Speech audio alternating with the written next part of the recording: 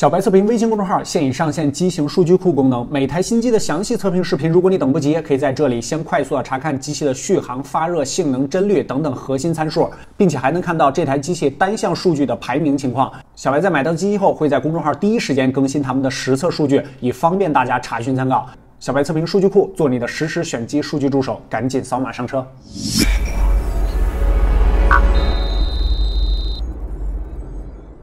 小白。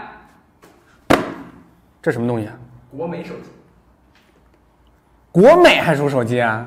哎，你别走啊！你给我弄一松井手机，咱来一横屏啊，是吧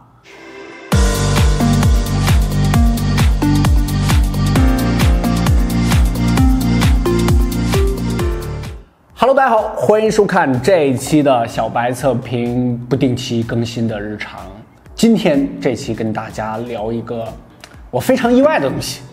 什么呢？也是一台手机，但是大家不要审美疲劳，这台手机呢还真有一点不太一样。这个可不是我们之前体验过的什么各种什么华强北山寨机，这个是正正经经的卖1000多块钱在京东公开销售的国美手机。引起我注意的呢，其实是它的代言人啊，是一个张若昀，我非常喜欢的为数不多的一个年轻小鲜肉之一。OK， 那咱们就废话不多说了，来赶紧把它拆开啊！我首先拿到这台手机的时候，整个的这个外包装盒啊，给我什么感觉呢？就是你在朋友圈逛超市的时候，逛那些微商的时候，他们卖的那些什么莫秒全的化妆品的那种包装盒，这个纸质啊特别劣质，而且整个这个塑封，看一下，就是一点质感都没有。它的售价是多少钱呢？这个相信大家在这个电梯广告里边啊，经常能看到这台手机最近的宣传还是挺猛的，是1399块钱，好像是就这么一个版本。然后我拿到手机的第一感觉就是松垮。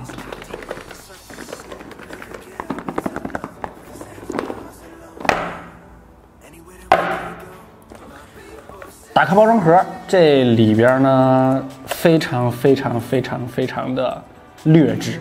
就是给我这种感觉，大家可以看看这种纸，特别像那个我们之前做的那些深圳小厂山寨机的那种包装盒，这个纸特别劣质。看看配件啊，哎呦呵，不错哎，还是 Type C 的接口，这个没想到啊，附送了一个 Type C 转 3.5 的一个转接头。充電器方面呢是5伏的2安。在1399这个价位啊，其实最少也得给我弄一个18瓦的快充的吧，一个说明书，然后还有一个保护壳。手机，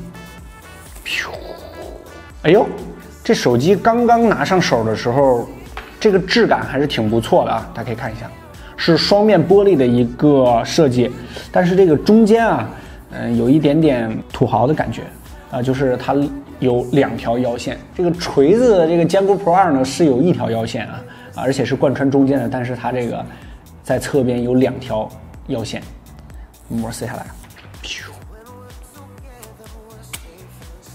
你别说，这手机刚刚一上手，到目前为止，给我的感觉还是非常不错的。大家可以看一下，是非常精致的这一台手机，前后的玻璃材质，然后后面的指纹识别。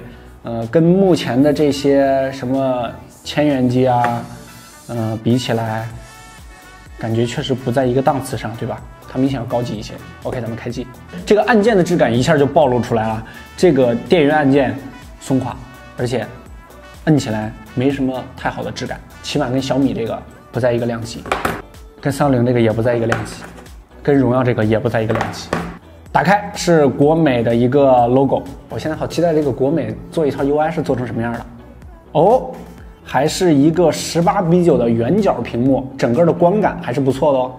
OK， 它同样是有一个账号，就是自己国美那个账号，咱们把它跳过，还是支持人脸识别的啊，录入面部数据，还支持虹膜，它这个虹膜录入的时间很长，然后需要你一直盯着它的这个虹膜的传感器，而且它中间没有什么提示，这个在系统优化上比较欠缺。它这个指纹呢是后背的触感识别是非常弱的，因为它没有凹下去一点，几乎是做到齐平的。这样呢，虽然能保持后背一个非常好的观感，但是不容易找。好，咱们现在是进入到了这个手机的最里面。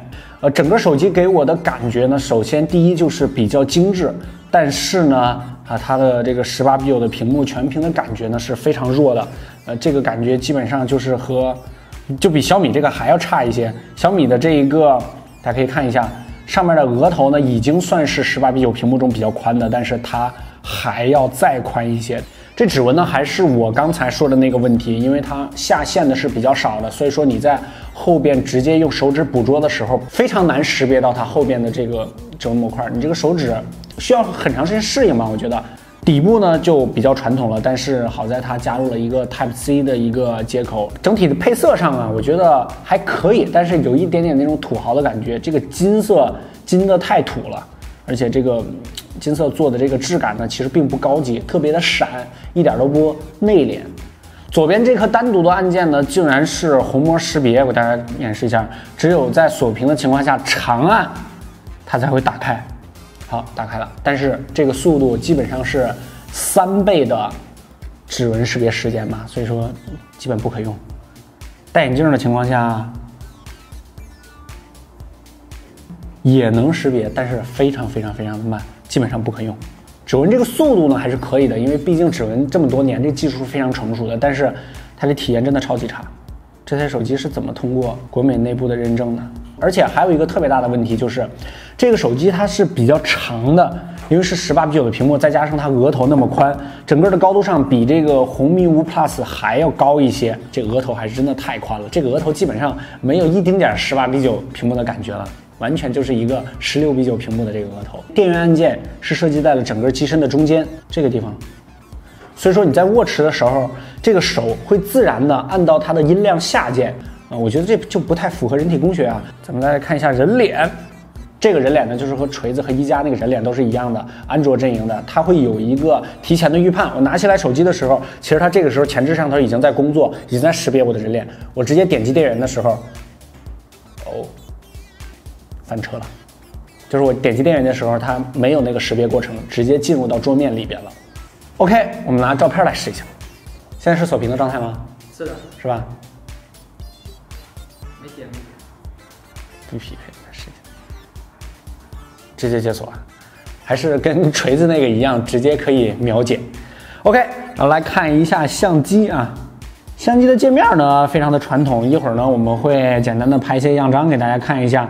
后置呢是一颗1300万的摄像头，前置呢是2个1300万的，所以说它这个前置相机上啊，硬件参数上还是不错的啊，2个1300万的。整体这个手机呢，最大的感觉就是质感上做的非常不错，前后的这个玻璃啊，和这么多传统的一些千元机，或者说目前1000元档的这个手机来相比的话，它的这个外观营造的质感上确实非常漂亮。而且这台手机的属性呢，基本上定位为一个纯线下机，因为假如小米这台手机和国美的这台手机，这叫国美 U7 是吧？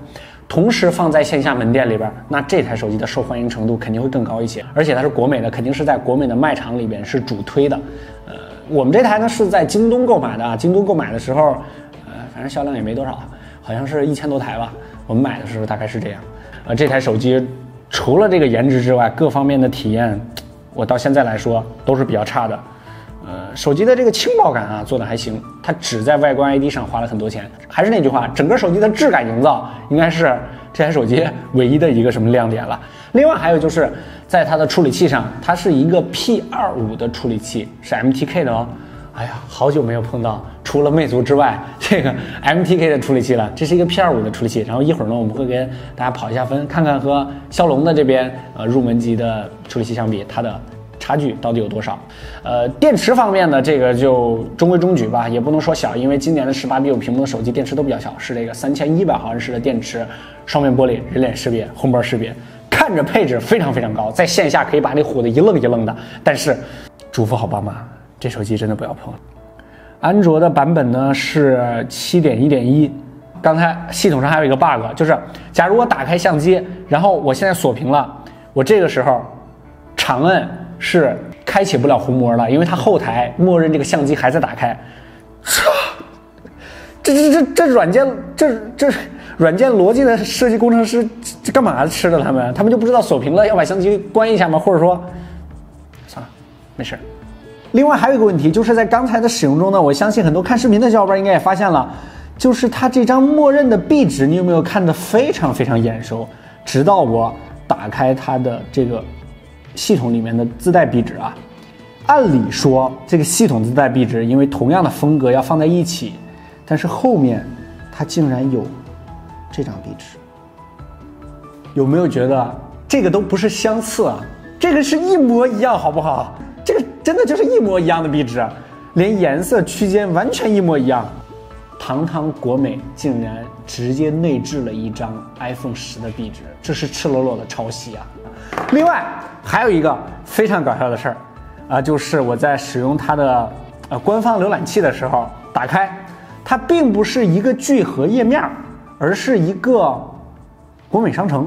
它整个页面呢是锁定在了国美商城上，并不像别的手机一样打开之后可能有百度搜索，而是一个直接的购物商城。而且你无论是点 Home， 它会直接刷新一下，它还是锁定到这儿。然后你新建一个，当当当当，它直接新建了一个国美的购物页面。另外一个呢，就是它也内置了一个自带的全家桶吧，有国美的金融啊、国美智能啊，还有就是国美一些乱七八糟的东西。这个和30那个是一样的。咱们看一下啊，咱们看一下这个国美金融啊，是可以卸载的，卸载完成。这个还好，它可以卸载，没有无耻到不能卸载。OK， 这个就是这个什么国美 U7的一个上手体验。总结下来就是不能买，不能买，不能买，不能买。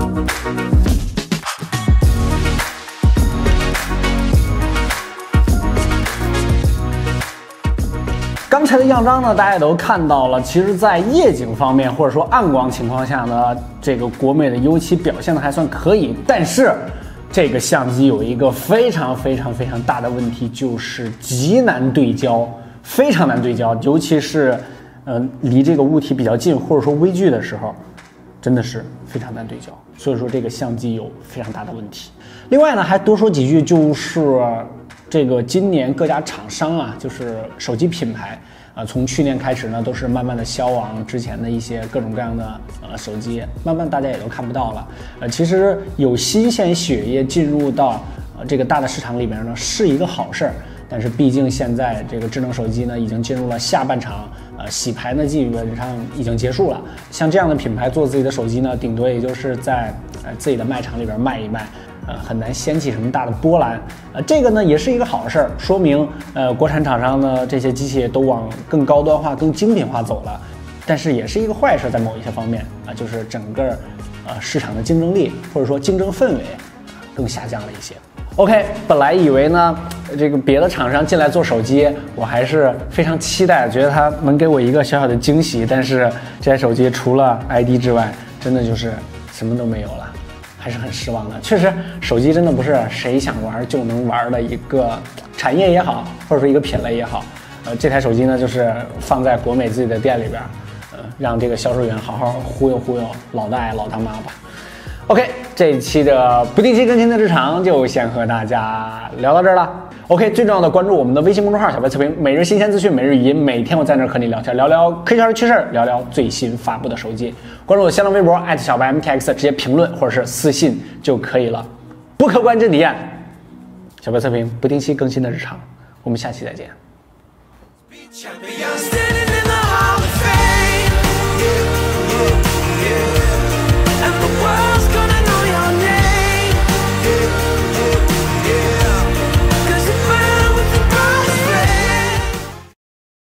这国美手机也别买啊！我靠，老张，这就是你让我买的，这就是你想让我买的手机啊！